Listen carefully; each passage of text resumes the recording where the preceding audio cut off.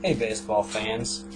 I just went to ESPN just to check things out on the baseball and stuff, and Barry Bonds was found guilty on 3 counts of perjury. Shocker, not really. Thought I'd make this video because I'm a baseball fan, and I think Barry Bonds, come on, dude, you're stupid. How do you have that talent, but you gotta go and taint it by drugs? And I remember one year, a couple years ago, that when you court your bat, come on, it's a game. Play it right. Play it fair. How many home runs did you hit? 700, 500? I don't know. 740? I don't know what it was. That's just something you can't do, because you're gonna find guilty and people are gonna start questioning you.